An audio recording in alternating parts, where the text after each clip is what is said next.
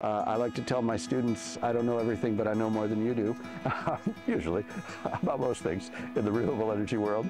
I started out with Home Power magazine and worked for 20 years as an editor and writer with what was the center of the renewable energy industry for 30 plus years. I was approached by Wiley publishers to write Wind Power for Dummies, and I did write that. I was a minor co-writer in another wind book.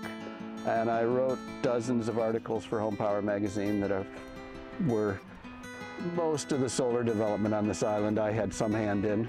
Although I'm really happy to see that it's gone beyond me, that there are systems that pop up that I had nothing to do with. I'm like, great, it's taking hold here. Concurrently with my time at Home Power, I did 20 plus years of teaching.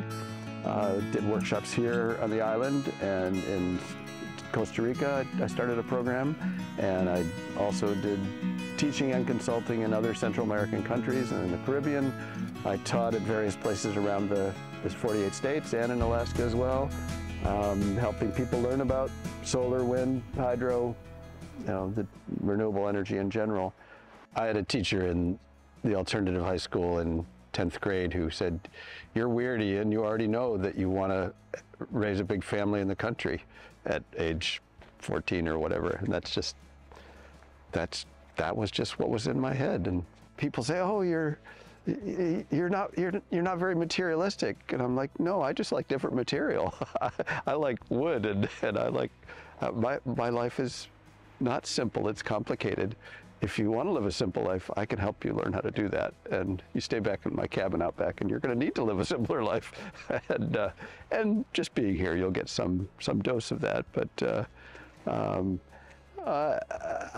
I grew up in suburbs of major U.S. cities, and I found myself finding woods everywhere I lived, and spending time in woods, and enjoying going up into more remote places and hiking and boating. And so for me, it was natural to find a place to live that way. When I first moved to this island and worked for some old codgers who'd retired from Boeing, they said, "Ian, you should go get a job at Boeing, then you could retire here." And I said, hell no, I want to live here. I want to raise a family in a beautiful place, in a quiet place, in a place that has community, and not live my life wishing I could go camping somewhere else. Well, that's where voluntary simplicity does come in, and sometimes it wasn't so voluntary. There just wasn't enough money to be anything but simple. But I mean, choosing to make your own electricity, choosing to cut your own firewood, choosing to I've never owned a new car in my life, and I never will. I don't have any desire for that. That allows me to live this way. I do volunteer trail work, and for several years worked with Washington Trails, and I bicycled to the trailheads. And people would say, "Wow, you don't have a car?" I said, "Yeah, if I had a car, I couldn't be here, because I'd be at home paying for it." I live more simply, so I have more choice. I have more freedom to volunteer, to help, to raise kids, to enjoy other people's kids and grandkids and such. So the answer to how did I accomplish it is really, one step at a time. I didn't have a grand master plan that it would end up like this. I bought a piece of land. I didn't think I was going to stay on this island. It was too crowded for me, too close to city. I wanted to live closer to the wilderness, but I found a little spot that gives me some privacy, and I became embedded in this community and enjoy it. And you start with a piece of property, and if you don't have much money, you got to start somewhere. You start taking down some trees to make a clearing so you can grow food, so you can make electricity, so you have a place to build a house, and then you figure out water, and you figure out what to do with waste, and you figure out how to grow some food, how to grow some animals, and yeah, I think too many people spend too much time planning and too little time doing. one of my favorite TED Talks is Ernesto Sorelli, who says planning is death. He says, you know, go do something useful. I just think a lot of people spend a lot of time trying to plan everything out and trying to figure everything out. And I get fairly impatient with that because we have enough in front of us to do, and I don't need to design your life or the world's life or the country's life. I have enough on my plate to try to make something useful out of my own life. And I think if more of us, if I had any plan for other people, it would be go do something you love and contribute to the world and stop trying to manage other people. Stop trying to make a big plan. Stop trying to figure it all out, because that doesn't get anything done. I tell my interns, I love what my last intern said. Ian's happy to talk with you as much as you want, as long as you have a tool in your hand.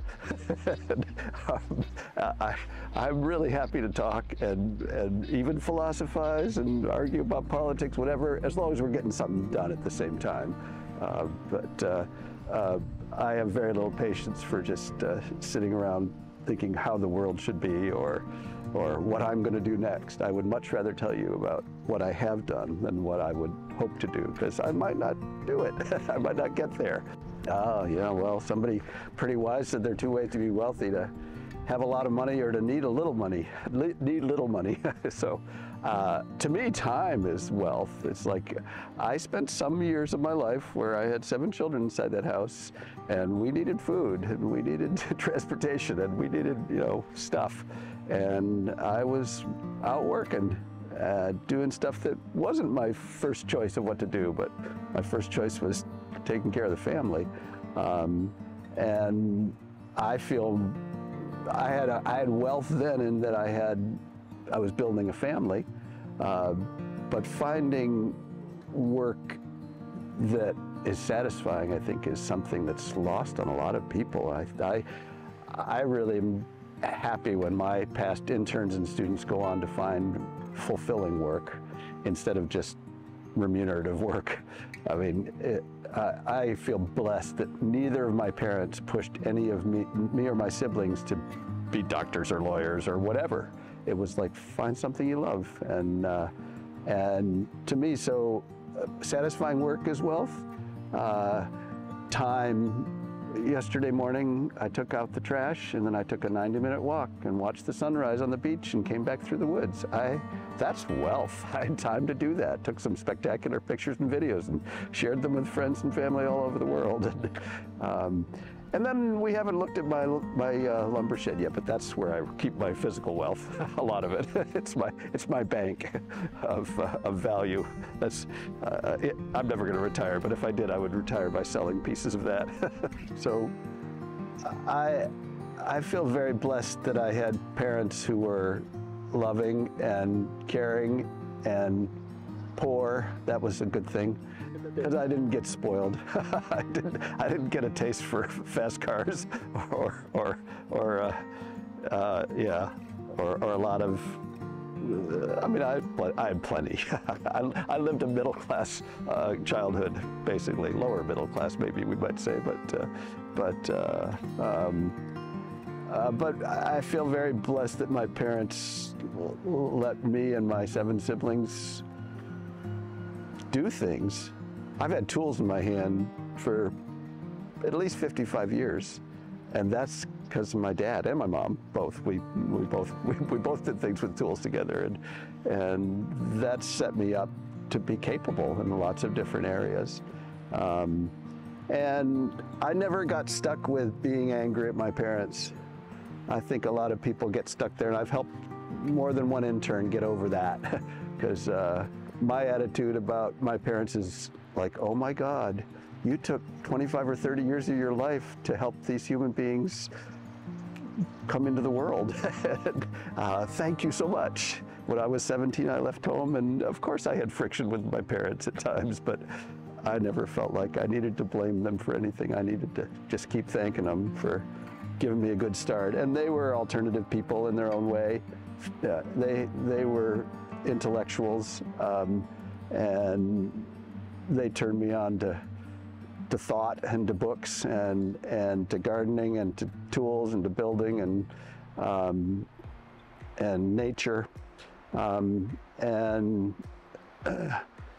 when I left college early, before I finished, thank you very much, I was just looking for a quiet place to raise a family, and this is where I landed. I went to college with a woman who grew up here, and that's why I stopped here, and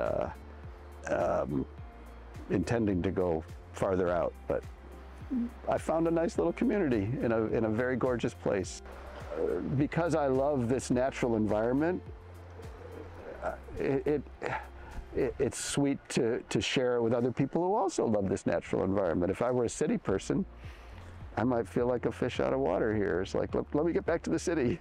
But I feel very comfortable being able to walk in the woods and being able to pull my guitar out and sing without worrying about bothering the neighbors too much. And but the parts of it that I spend my time interacting with are people trying to help each other, people trying to enjoy each other and encourage each other.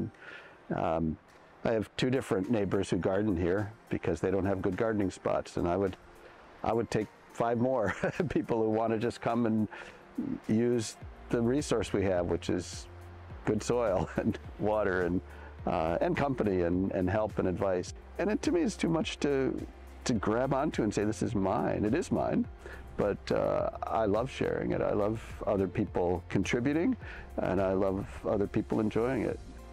6 years ago, I bought a sawmill. I bought it for my own use, but I mill for other people as well, and I love turning around things into flat things and finding out what's inside that magic log. I've always loved working with wood. It's fun to take it from start to finish, from the log to the finished piece. I had an intern that it was his stepping stone. He wanted to get into this industry, and he came here for 3 months. I loved when I first interviewed him that he said, well, you know, I'm going to have to go home Wednesday night because I got to shop for Grandma. And I'm like, oh, I like this guy. And he was the most energetic intern I've ever had. He helped me build the sun deck. We put up a wind generator. We put up that solar array. We put up that solar array. We put up that solar array. And he went on to, with my recommendation and support, he went on to work for the largest solar company in the state. He supervised the installation of the largest, at the time, installation in the state on the IKEA building down in South Center. And then he went on to start his own solar company. Now he's got, 10 or 15 employees, and I sell for him. Yeah, you want to be trained to live off grid? Oh yeah, come here, because I've got examples and stories, and friends on the island who live off grid too, and clients who I've helped to live off grid. We share what we love and help people learn how to do things, and they go on to do things. And it's super satisfying for me with my own children, with my past interns, my past students, that I would say I need high energy people who want to learn through working. I'm happy to talk as long as you have a tool in your hand, as long as we're getting something done. I need relatively low ego people because I've got enough already. and I need people who have a light spirit. This is not a paid internship. You're trading work for an amazing learning experience. And I'm taking a huge amount of my time with interns to help you learn so you don't get hurt, so you don't damage things, and so that you actually have a positive learning experience. It needs to work for both of us. I don't have interns to make money, because there's no money in that. I have interns to get help here, because I've taken on a huge project that's more than one person can deal with, and it is overwhelming at times. And interns bring muscle and time, but they also bring inspiration. So yeah, I want people who want to learn by working, learn by doing. The people who leave here with the most progress to their goals are the people that put the most into it. That said, hey, what else can I do around here? I need folks who understand this is a valuable educational experience, and obviously it's contributing here. It needs to, or it doesn't work.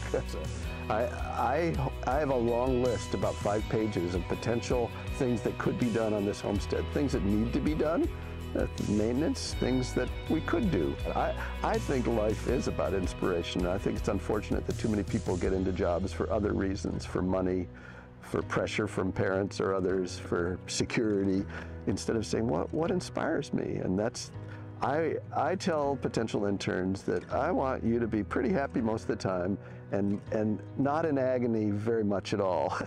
There are going to be times where there's physical work. There are going to be times where you don't love the job you're doing, or it's frustrating because you're learning something that you're not good at yet. And there's just plain old grunt work here too. Absolutely, interns have input in what we do.